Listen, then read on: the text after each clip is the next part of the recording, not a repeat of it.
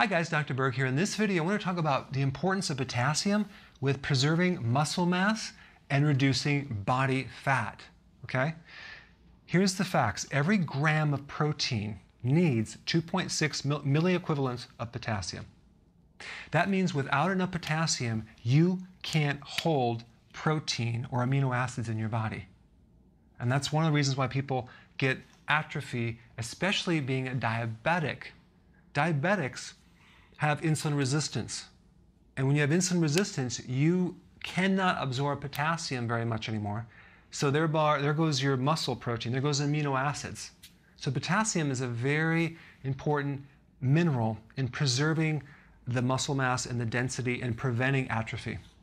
But also each glucose molecule needs one potassium ion. Now, we've been talking about in other videos about reducing glucose, but we do need some storage of glucose in a form called glycogen to help you quick energy between meals and things like that. But you're not going to get it from eating sugar. You're going to get it just from eating any food. Your body will convert enough glycogen to storage if you need it. And a certain portion of the brain runs on glucose despite how many ketones you use. But your body's making it. The liver's making it. But you need potassium to store this sugar as glycogen. Glycogen is stored sugar. If you don't have enough potassium, guess what? You're not going to store the sugar. And guess what you're going to store? More body fat. So potassium actually helps people lose weight and preserves your muscle.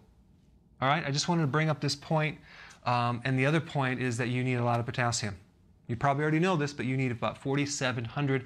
And that's not even a stressed out body. If you're stressed and you have rheumatoid arthritis and you have a lot of other body problems and you're diabetic, you probably need 5,000 to 6,000 milligrams.